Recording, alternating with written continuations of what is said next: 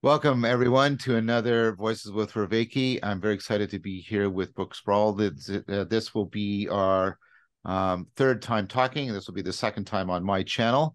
We're going to, after I ask Brooke to introduce herself again, we're going to take up the topics of spiritual bypassing on one side and sort of, I don't know what to call it, spiritual neglect, or on the other, where people sort of refuse to face that sort of Kierkegaardian moment when they acknowledge that there is, for lack of a better term, and I hope we come up with a better term in the future, but that there is a spiritual dimension to their life that they need to properly address. So first of all, welcome back, Brooke, and could you reintroduce yourself again for everyone? Yes, it's always great to see you, John. I'm Brooke Sprowl. I'm a clinical psychotherapist. I have about 15 years of experience working with somatic, experiential, and cognitive psychotherapies. And so the bulk of my career has really been, and my personal journey has been really shadow integration. And so the spiritual has been a really lovely kind of addition to the ecology of practices. And I'm really exploring these dimensions in new ways and kind of delving into these topics in my personal life. So I'm really excited to kind of hammer some things out and explore them with you, John. Excellent. So, yeah, you and I have both had a very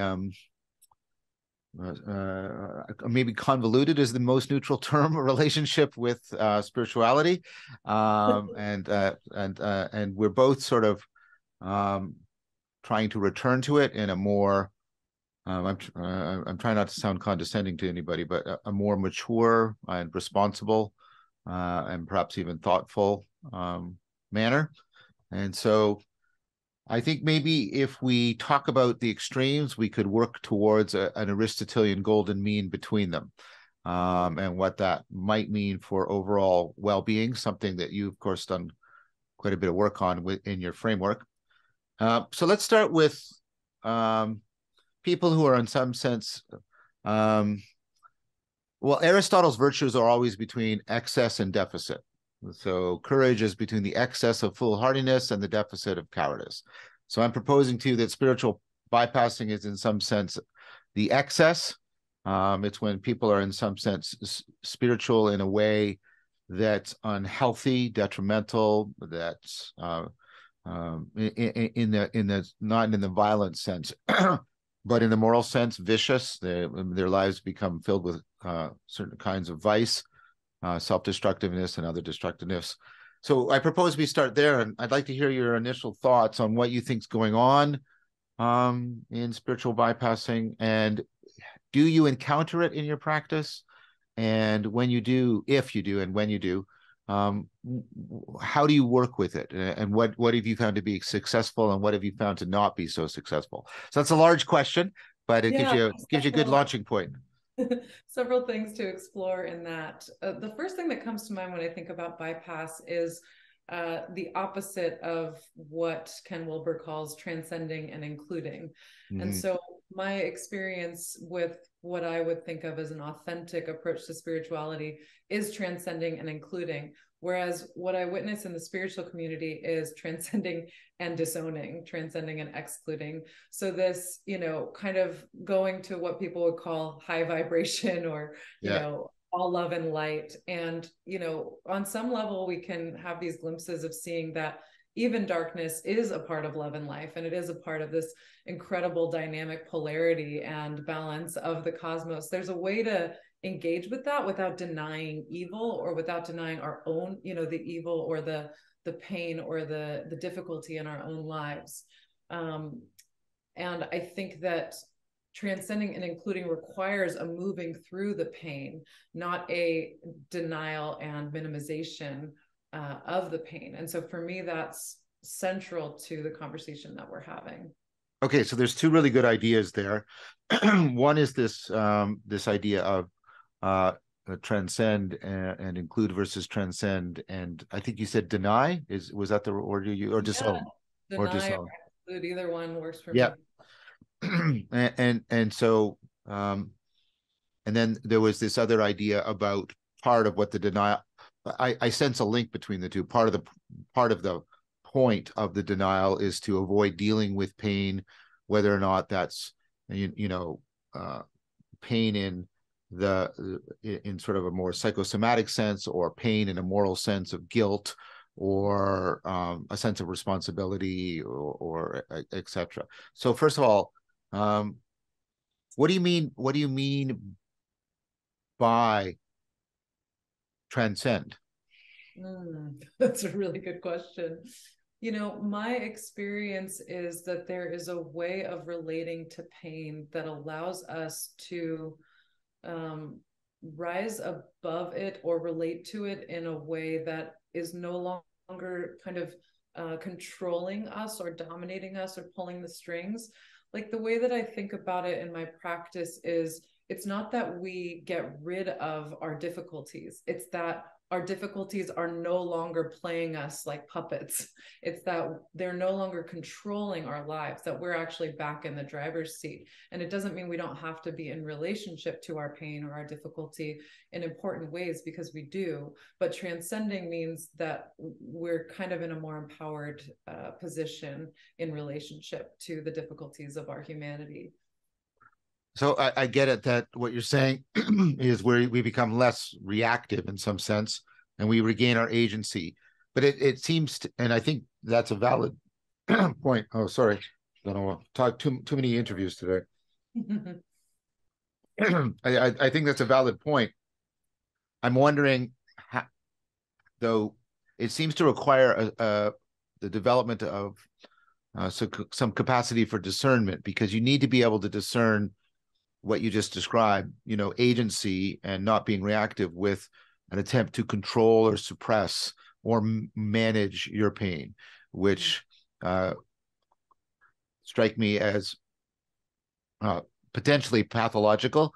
But are you seeing what I'm saying? That distinguishing between what you're talking about, a recovery of agency, and sort of a management control, even perhaps puritanical approach to one's pain. How would you discern between them? That's at the heart of our conversation, right? Is it's a very subtle, like, it's not obvious. Yes. The difference on its face, it's not obvious because it's a process difference. It's not an outcome. It's not an endpoint difference. It's the way that you're relating to these things, not maybe the what or the content, if that's the right way to think about it. There might be a better frame for us.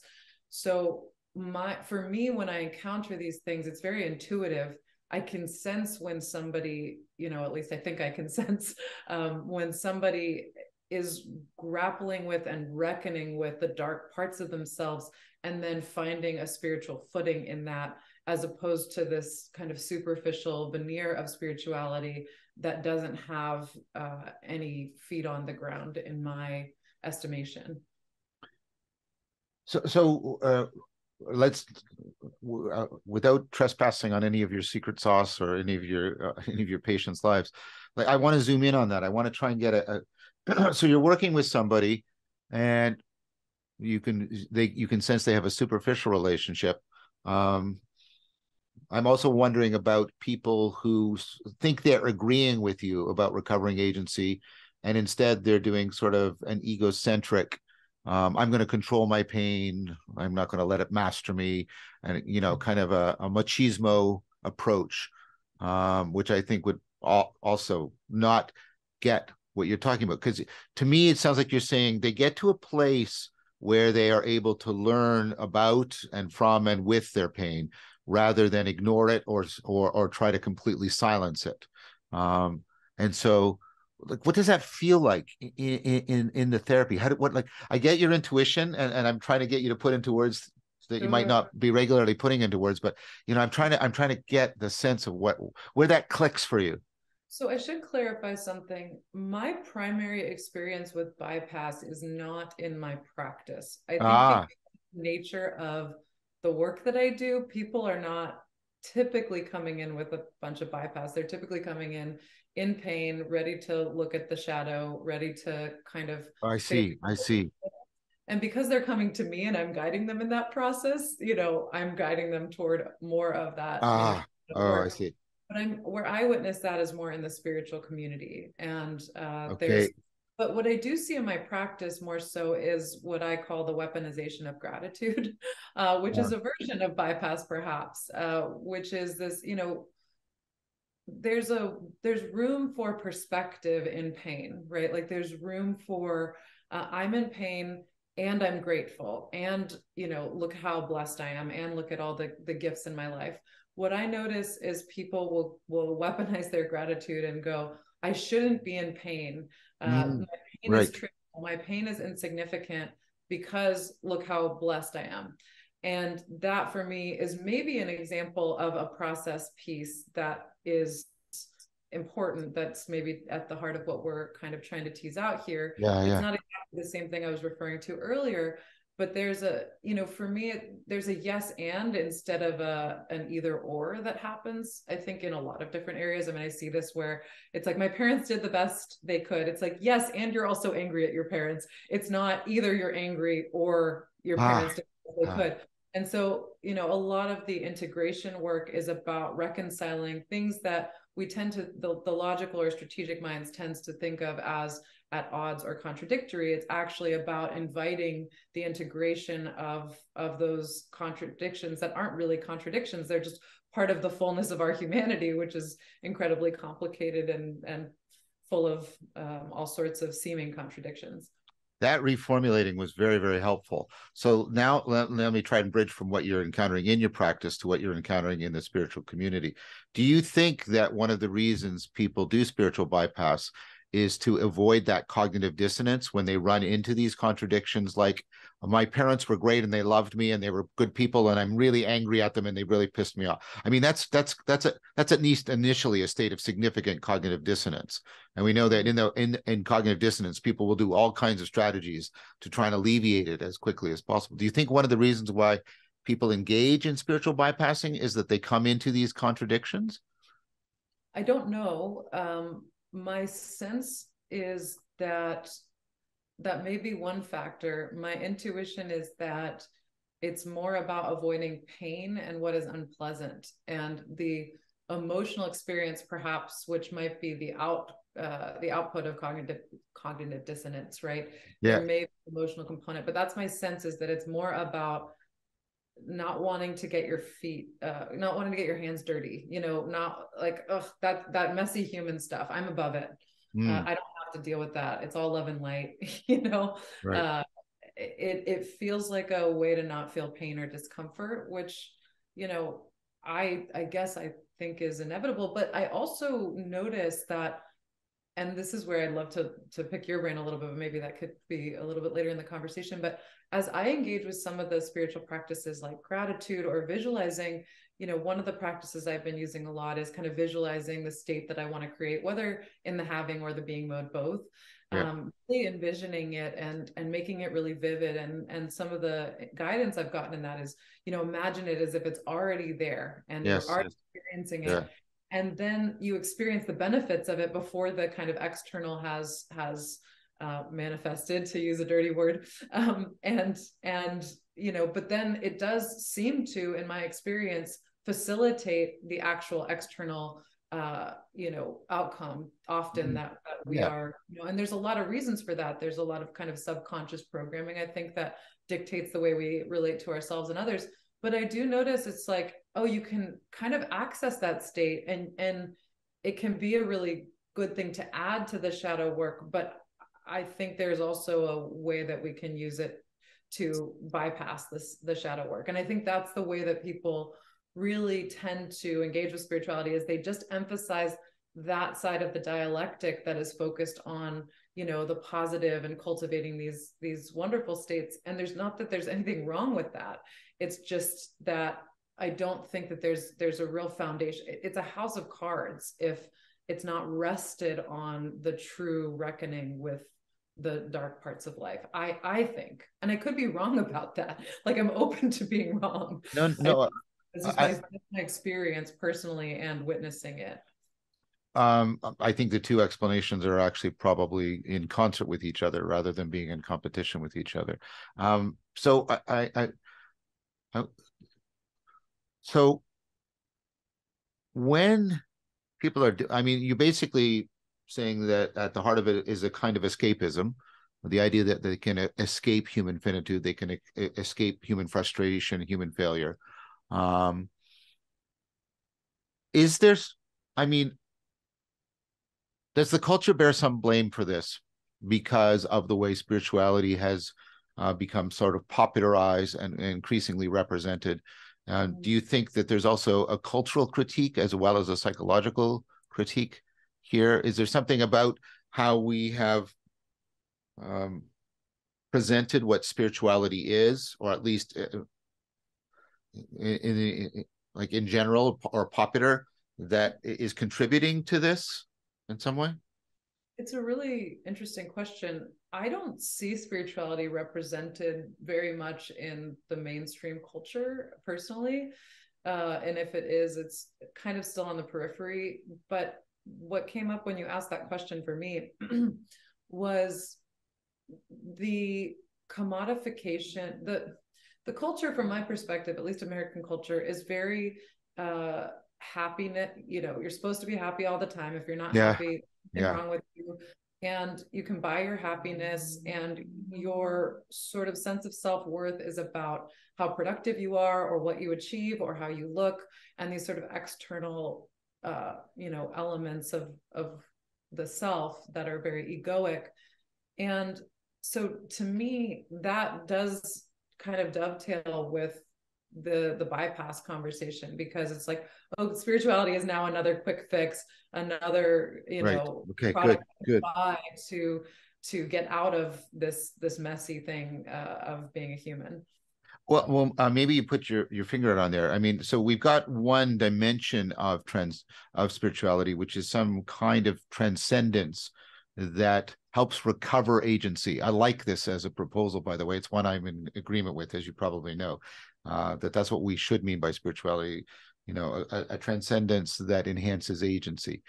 But I'm wondering if you're putting your finger on something else here that's really interesting, which is the idea that the goal, the purpose of spirituality is happiness, and happiness is understood as kind of an ongoing emotional experience. It's not like the Greek notion of happiness at all. It's this: I should sort of be feeling good all the time. That's what happiness is. And then the point of spirituality is to feel good all the time. And that would be very much in line with what you're talking about, the sort of corporate capitalist commodification of every aspect of our existence within surveillance capitalism. It's no better under surveillance communism either. So we'll just, but that whole point.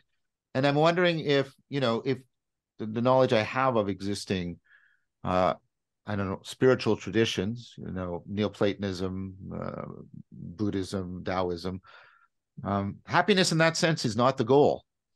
It has never been the goal, right? The goal is usually understood as wisdom, which is the enhancement of one's agencies so that one is appropriately and proportionally in right relationship with as much of reality as is possible for a human being. That's how I understand it. And that means there are times when the way to be in right relationship with a situation is to be very sad, right? And I, like everybody else, I don't like sadness. I don't like, oh, I hope I'm sad sometime today, right? But on the other hand, I hope I have enough perspective, as you were making reference to earlier, that I can realize, no, stop trying to not be sad. You should be sad right now, or even you should be angry right now, and trying to see that that's part of the ancient notion of eudaimonia, living a good life as opposed to having good feelings. The shift from living a good life to having good feelings seems to me to be something you put your finger on, and then our spirituality has, at least the way it's picked up in maybe North American or Anglo-American culture is the point of spirituality is to feel good. So I think, so it sounds like we're doing what I was hoping for. We're sort of, titrating towards the golden mean. So we've got this sense of transcendence that's an inclusion because it is transcendence that enhances agency. And then we have the idea that the point of spirituality is to bring that to its greatest possible fruition, so that as much as possible, one is in right relationship to as much of reality, including oneself, as is possible for a finite human being. And I think this is good. What would so let's hop to the other side. You must meet people. Sorry, that's presumptuous. I think it strikes me as plausible, but I could be wrong, that you would meet people that suffer from the opposite, that they're in therapy, they're in pain, and they refuse to acknowledge the need for this kind of transcendence, this kind of the pursuit of the virtuosity of fitting oneself to reality comprehensively, deeply, and well. They're avoiding that, and they, for the same kind of reasons, the commodification, they don't want to go into all of that woo spiritual stuff. They just want to be fit. Is that also something you encounter? As a therapist, I, really ethically, I'm not ever imposing my beliefs. Of course not. Of course not.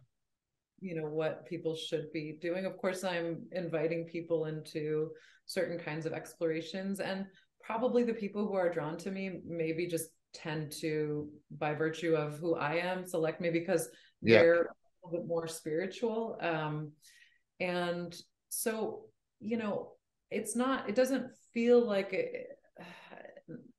I see that in my life, but again, I don't see it as much in my practice, perhaps, or I'm just not even necessarily pulling that thread particularly. No, well, that's fine, and I appreciate your honesty. So, you see it in your life. Then let's take it up there. I mean, I see it in the culture at large in a very powerful way, and so I get it. I'm not asking you about what's happening in your clinical therapy, but from the viewpoint of your clinical therapeutic framework, I think it's legitimate to ask you the question: do you see this happening, the opposite happening in the culture, this sort of hardening of the heart kind of thing? What's coming up as we talk about it is there's these two parts of the dominant culture, which is this kind of staunch, nihilistic, materialistic, atheism or agnosticism, and then there's this infantile, what's just overly dogmatic literalist, which is not what at all was intended by kind of like the writers of the Bible. That was not so it's like this very strange perversion of, a religion that I don't think has any bearing on what was actually intended by the authors of the Bible or Jesus or whatever. And I mean, it's presumptuous for me to talk about, I get that. Yeah. But my reading of it is that the way that Christianity is practiced in our culture has very little to do with the intention of it in the early days. And so it's just kind of interesting to me, these two poles, because it feels like that is the dialectic, and there is this possibility, invitation for both sides to go like, like when I think about my conservative Christian friends and family or upbringing, I go, you're experiencing something very real. This, as you say, this Christianity is affording a genuine experience with spirituality, but then it's within this context that I think is very oppressive and actually very politicized in some really yes. And then we have this kind of nihilistic, atheistic, materialist side, which doesn't make any room for the ability to connect with that. And I mean, there are exceptions to that. Like Sam Harris, for example, is a really good exception of someone who's very, kind of proclaimed atheist while also being very a proponent of self-transcendence and a student of spirituality, which is really interesting, right? Because in my estimation of these experiences, it's very difficult to deny a spiritual realm when you encounter and touch these things. It's like you're touching this other piece of reality that feels more real than the ordinary day to day. And so I think it's the exception, not the rule, for people to have these experiences and remain atheistic. But some of that may be just semantics of, what do I mean? What do you mean by God or spiritual reality? So I don't know if I even remotely answered your question. I just realized. No, you did, and it's a good beginning. I think I agree with you, and I grew up in that polarity, the atheist fundamentalist polarity.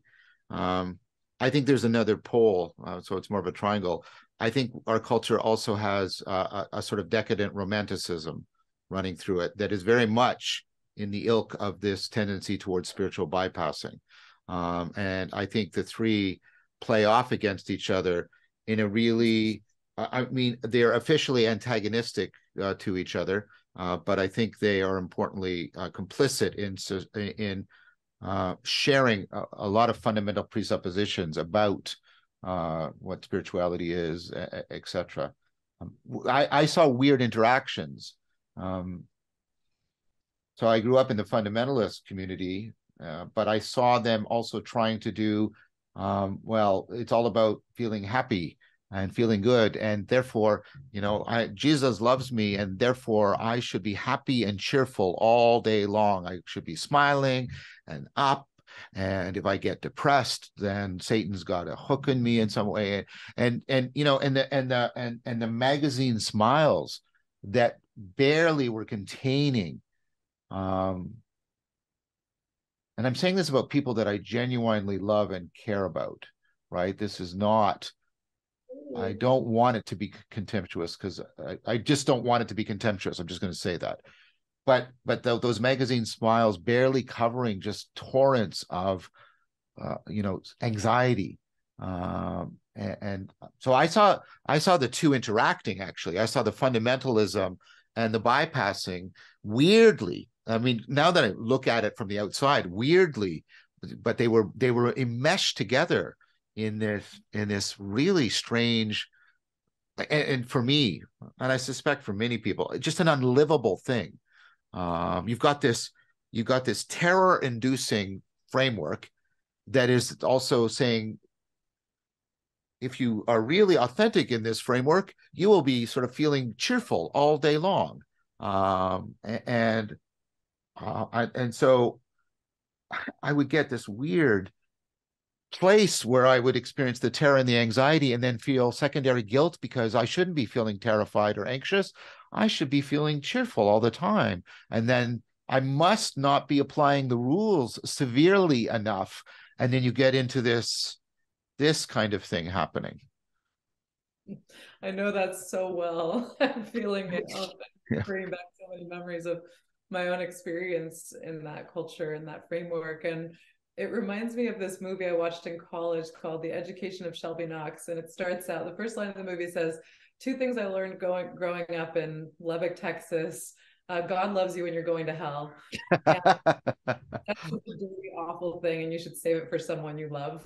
Yeah. Yeah, there's so many things that you said. I mean, when you were talking about those magazine smiles, I really recognize that in others, but I also recognize that in myself. Yes. The way that Oh, yes.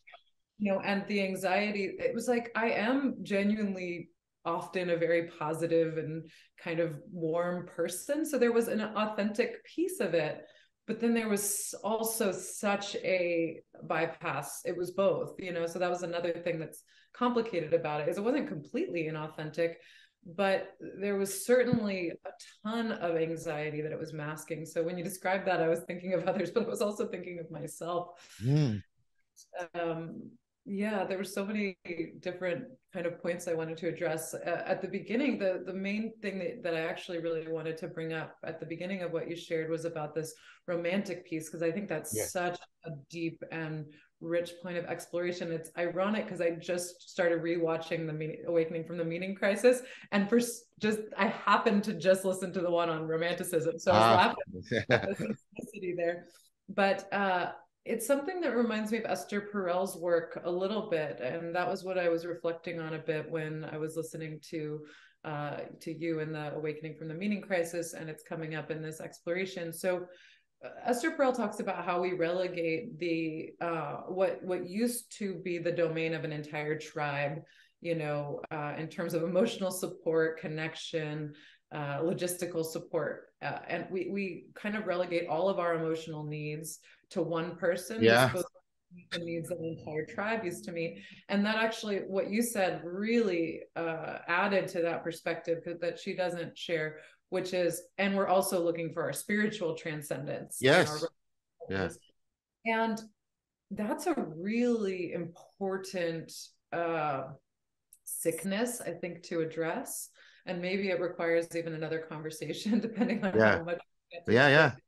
Because I think, and when I think about my Christian background and how the I keep saying the word sick, the sick overemphasis on marriage and marriage as salvation, and marriage as like the ultimate, if you follow these rules, you'll be happy, and you'll you'll have this, and marriage was somehow this, once you get married, you're going to have all of your wildest dreams fulfilled because you're going to get to have sex. Oh my God. And that's going to make you complete as a human, right?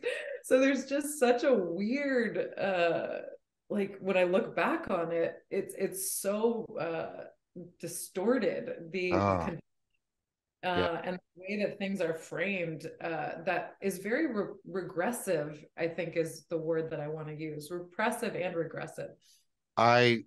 I saw that the sacramental marriage formula for romantic sexual bliss. Yes, and in my extended family, my immediate family, my extended family, none of the relationships delivered on that promise. None of them.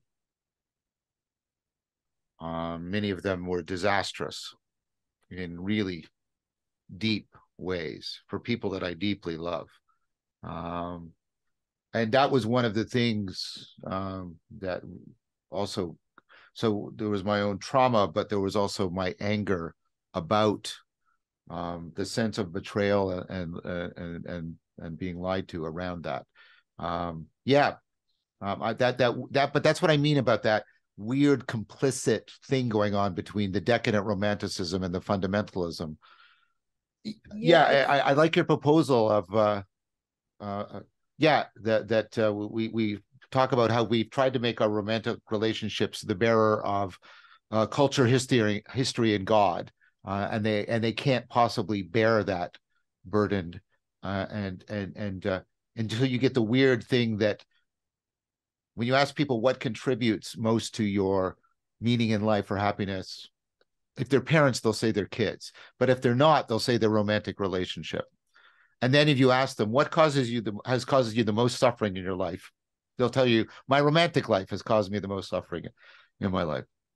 And they don't feel the tension there at all, which, and I'm not criticizing these people. I'm trying to express compassion. That startles me, that you're holding these two things that are obviously deeply connected and related, and you're just not seeing the connection. When I do this with my students and get them to hold the two together in their mind, you can see the sort of the startle that it engenders in them. But like, oh, and go ahead. I don't see those things as at odds. From my perspective, I can say that those statements are true for me.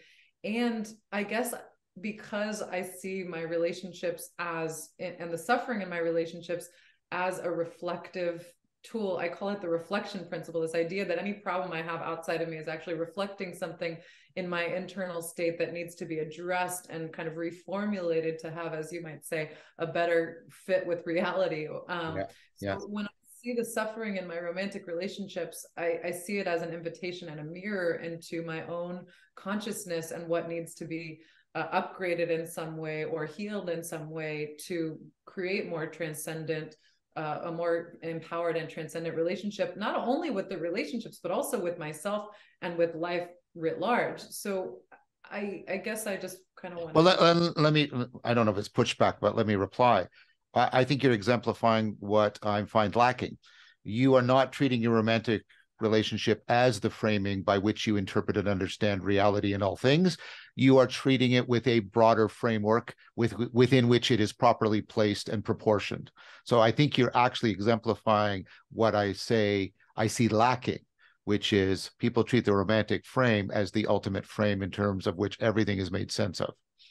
Ah, wonderful. Well, I feel very validated by your approval there. Well, it wasn't approval. I was trying to make clear what I was criticizing. Yeah, it sounds like we're on the same page, that, that the issue isn't, that there's both suffering and transcendence, or exaltation, or some kind of, gratification in relationships. It's that if the ultimate meaning is placed in relationships, that there's a real that can lead to devastating effects. And actually, what was coming up when you were sharing that is the statistics on suicide. I believe that breakups are one of the Yes. primary,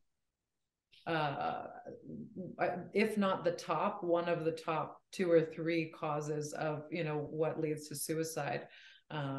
Yeah, And and it's telling that our culture has focused on one, the whatever form of social stigmatization, whether because you're trans or race, as the only cause of suicide that we're going to take responsibility for. I'm not denying that those are causes. I'm denying that those are the only causes that we have a responsibility for. Yeah, but I think that's part of the problem. There's kind of an inability to take proper responsibility to give any kind of cultural education for romantic relationships other than romantic comedies, which are a devastatingly bad, I think, evil way of trying to give people education about romantic relationships. And so our culture, I think, is morally responsible for being negligent in a way that leads to fatality. And the fact that this won't even come up on our radar, I think, is part of the very blindness I'm pointing towards. yeah, it's so odd to me because I don't like romantic comedies. And Good for what you. I find so odd about them is they skip over all the good stuff. Like, the thing to me that's gratifying about watching a movie or engaging in a romance is actually the details, and they literally have like a montage over all of the moments of substance, and that is very strange to me. But yeah, the glorification of the idea that the relationship is the salvation, as opposed to the relationship it can deliver some element of awakening when engaged with Yes, properly. But yes. if commodified, if for lack of a better word, it's actually going to deliver the opposite. It's going to create hell. If it's engaged with as an opportunity to upgrade the self and be in conversation and learn and grow and expand and be challenged, and then there's actually a way in which our relationships can serve our awakening, which is actually what the book is about. But if, on the other hand, we exalt these things to like some kind of an anesthesia or some kind of a drug that's going to allow us to not look at the things that are painful in our lives, or to not do that deep reckoning of how can we upgrade, how can we reformulate ourselves, then we're positioning ourselves for depression and defeat, I think. Right. I agree with that. I think that was very well said, eloquent, in fact. So I think what I've been trying to make an argument for dialogically with you is that our romantic lives are actually a place where we see very significant but unacknowledged spiritual bypassing happening. There is a proper spirituality. You just articulated it in our relationships, and our relationships have an important role in there. But nevertheless, given what we have, this decadent romanticism, we have sort of transformed it into a spiritual bypassing that's supposed to, in some sense, save us from the otherwise nihilistic right worldview that we find ourselves in. Well said. Yeah, unfortunately so, because I mean, there's a lot of suffering that there's a lot of machinery in place to keep all of that grammar that you and I are articulating in place, because many people benefit from it financially and politically and in terms of social influence and status. I think, for example, Hollywood celebrity culture feeds off of all of this and promotes it in a tremendous fashion. Um, I'm wondering for you then, you said some very powerful things, but they were in service of this other argument, but I'd like to turn and afford you shining your spotlight directly on them. What, from your framework and the work you do and the observations you make, I'll always try to make it more broad that way now. What do you see? And you've already touched on it, so I'm asking you now to draw it out and draw it together. What do you see as the relationship between spirituality, of this sense of transcendence that enhances agency and affords the cultivation of wisdom as this broad and deep fitting to reality? What do you see the relationship between spirituality understood that way and our relationships? Not just our romantic relationships, perhaps also like friendships and parental relationships, etc. Yeah, I think I articulated it already. I see it all as a mirror. So I see, and it's broader than relationships, but for me, relationships have been a primary access point. It's, I mean, the dialogical process is a helpful reference point, perhaps, because when you're in a relationship with someone else, you have a viewpoint and they have a viewpoint. And you're actually, when you're, I think, engaging with it properly, you're bringing into your awareness your own subjectivity and the limitations of your own viewpoints. Yes. And so you can actually really expand your perspective by allowing yourself to fully hear another person's needs, another person's sense of things. And that, for me, my relationships have been probably the single most informative tool for me to see my own psyche and the things that and my own blind spots. And so, but that requires, again, a certain orientation. If your orientation is, you know, my relationships are here to serve me and make my pain go away, then you're not going to be able to access the potential for transcendence or awakening within a relationship. So I want to ask a question to see if it unfolds a certain way. I mean, that proposal is a Socratic proposal, and I've been exploring it in the new series After Socrates, that there is a way in which we transcend ourselves through other people so that we can know ourselves in no other way. And this is Socrates comparing himself to that his midwifing of others was also a most profound act of self-examination. I think you articulated it that well. But it seems to me that in order to prevent it from being egocentric, like you just warned, the opposite also has to be present, that you are affording the other to transcend through you, so they can come to know themselves in a way that they could not possibly know, and that there's a sharing of that.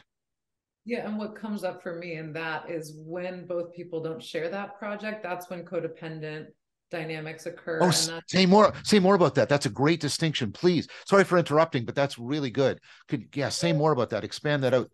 So if, say one person in a relationship is kind of committed to that way of engaging with a relationship, and the other person isn't, then the person who is relating in that way is inevitably going to overfunction.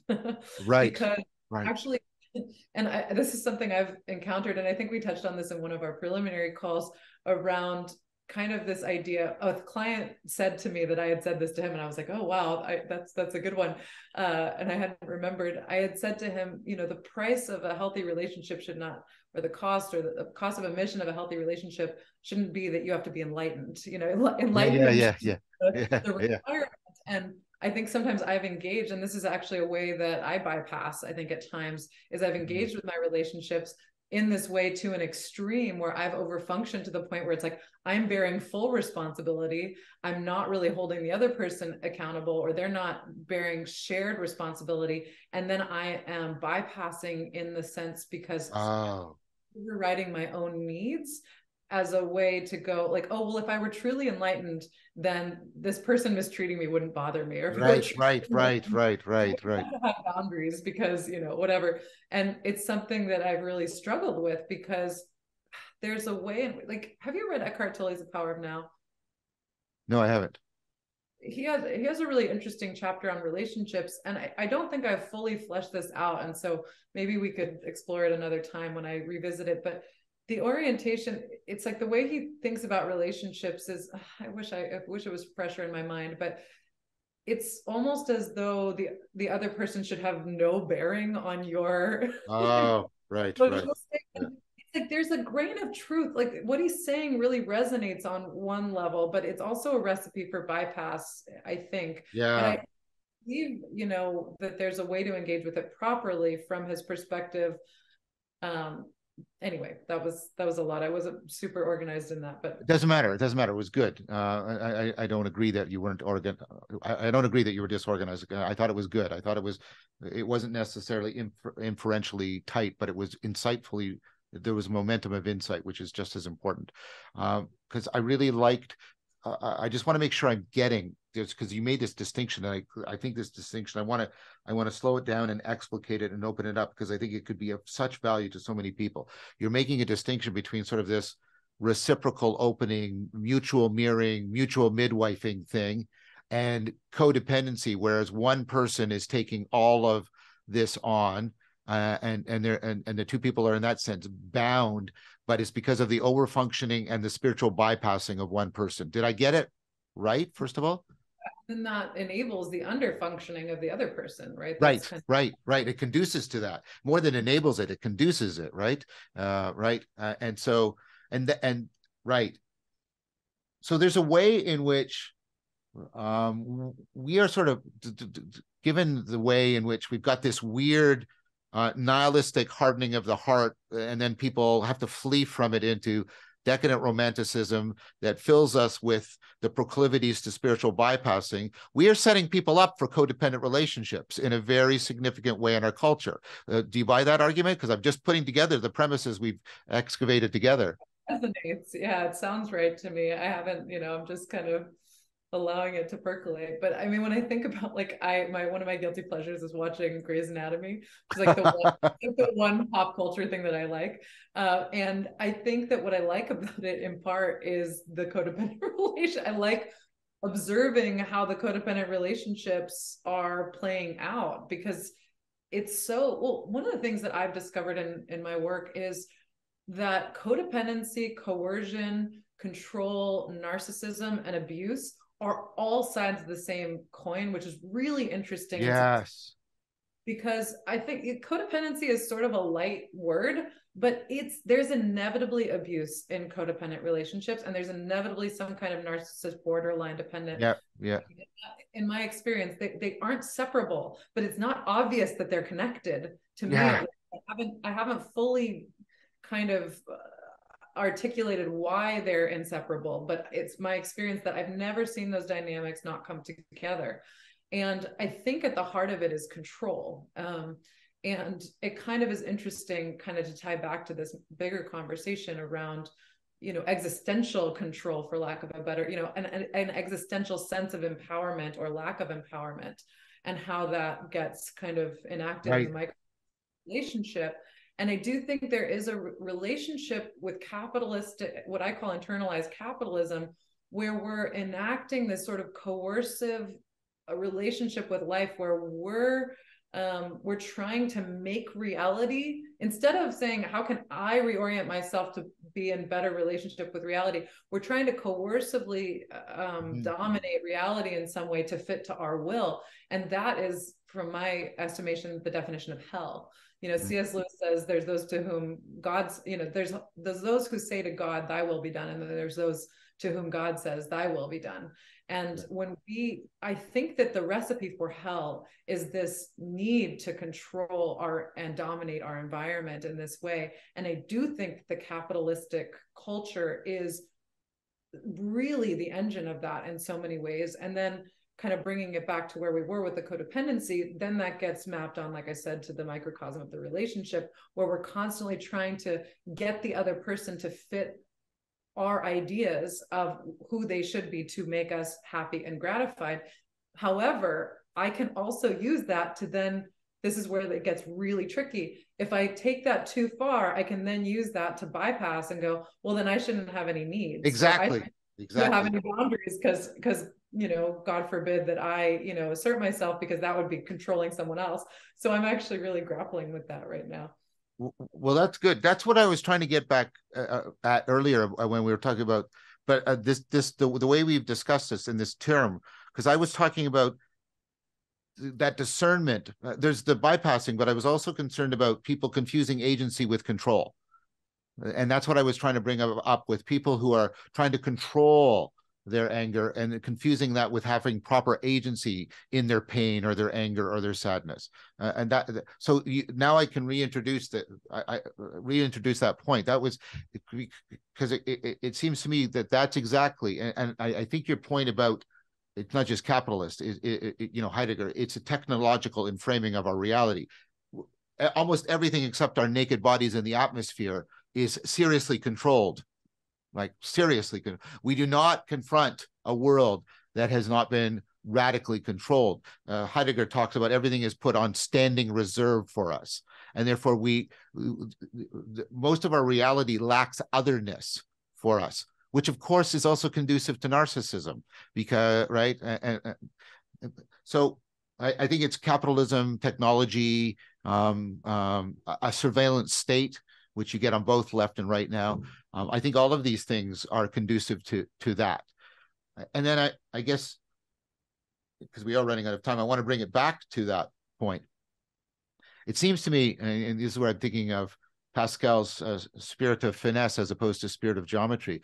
There's something about, and this is where Taoism is really good. Vellman talks in The Way of the Wanton, when he talks about Taoism, he talks about you can be a wanton and you can just give in to your impulses, and that destroys your agency, because they often work at different purposes at different time length. Like you'll rip yourself apart, impulsivity. But you can, and you can gain some ability to reflect. But he says you can also reflect too high, and then you become Hamlet, and everybody's dying and going insane around you, and you're just endlessly reflecting, right? And and then he sort of goes into Taoism and flow as where you try to get the flexibility of Hamlet, but the immersive contact of the wanton. And for me, there's a finesse around the issue of agency that has been implicit, and now you've afforded me foregrounding it again, which is there is an element, there's a dimension of control to agency, but that's not what agency is, and yet we have tried to reduce agency to control. And so trying to unpack what the other dimensions are that can preserve us from misunderstanding agency as control, I think is an important thing to try and do. Like, what are the dimensions of agency? You have to have some control, or you lose agency. You'll suffer learned helplessness or neurotic anxiety, like all kind, like, so that's not the end. And that's not what Taoism means, by the way, which people think, oh, it just means just give up all control. That's not right. That's why you always have the somewhat tired trope of the man who he gets beat up and he doesn't put up a fight, but then something really crucial is happening. The bad guys are going to attack a young kid, and then he goes and beats the crap out of them because he's actually, a martial art master, kind of thing. And so that's an artistic trope for playing around with this point. And we don't have to finish it now. We can just start it and pick it up and take it into this, because part of what I'm hearing, another dimension to agency, other control, is the ability to enter into properly appropriate right relationship, properly proportioned right relationship. That's also part of what agency is. And that's not about controlling the other, but entering into right relationship with them. Yeah, it begs the question for me, a question that I guess I've long asked is, what is surrender? What is properly configured surrender? Uh-huh. Because Yeah. there's a kind of surrender that doesn't mean having no agency, that actually means surrendering to what is, surrendering to truth. I mean, I guess it takes me back to the serenity prayer. God, give me Yes. the serenity to accept the things I can't change, the courage to change the things I can, and the wisdom to know the difference. Really, surrender is perhaps, and maybe that's not the right word for it, but there's some the right relationship with reality is actually knowing when agency is indicated and when it's not, when we have to accept what is, and that is not an easy task at all in any sort of domain of life. I mean, knowing when to surrender and when to try to change something or is, I think, a very deep project and deep question. So I would put it somewhat differently, and let me see how this lands for you. I would say if you look at, like, because with people like myself who do the cognitive science of agency, you even look at primitive agents like paramecium. You see there's these two things. They have to be autonomous in the sense of self-governing, self-directing, or they'll die. But they also have to navigate their environment well. They have to be able to be in right relationship to what is around them as well, and adapt to it. And I think of agency as having those two things in proper relationship to each other. That you like, for example, if a paramecium became completely autonomous, it would no longer have a semi-permeable membrane and it would die, right? And so agency, I'm sorry, this is an oversimplification, but it's a way of making the point concrete so that we could perhaps get a grip on it. I think agency is about crafting a psychological, a psychosocial, and even spiritual semi-permeable membrane in the right way. And maybe we could pick that up in our next conversation. I'd like to keep going on this conversation with you around agency and spirituality and relationships, because I think we're getting to some really juicy and good stuff, and I'm finding that you're an excellent excellent partner in this dialogue. So I appreciate it. Well, likewise, it's really an honor to hear that from you, John. I mean, and just because you won't do it because you're a modest person, but I think I think it's appropriate for me to say I would like people who are listening to this and finding it valuable to pay attention to. I mean, obviously, this has to do with Brooke, your character and the set of skills and virtues, etc. But I think some of it is also due to the framework that you have built. I think it properly affords you this. And I would recommend to people that you consider reflecting on the value of Brooke's framework in terms of the value of how she's showing up in this conversation. Thank you. Yeah, you can find that on brookesprowl.com. And there's a page called Coherence Theory I guess we covered it in our last conversation. It was called Emergence Theory at the time. I'm still figuring out the most compelling language, but right now that's what it's called. And thank you for that. I actually think the framework was second. I think that the framework came from the living it, and then it was putting it into a way, it was like codifying what I had learned and then iterating on it. And I'm still always looking at, how I can tighten it and what can be added. But then it becomes a feedback loop, because then you have this framework that you can kind of filter your experience through and kind of that dialogical process in a way. Excellent. Well said. Thank you very much. And I look forward to continuing this with you. Wonderful to see you. Thanks so much.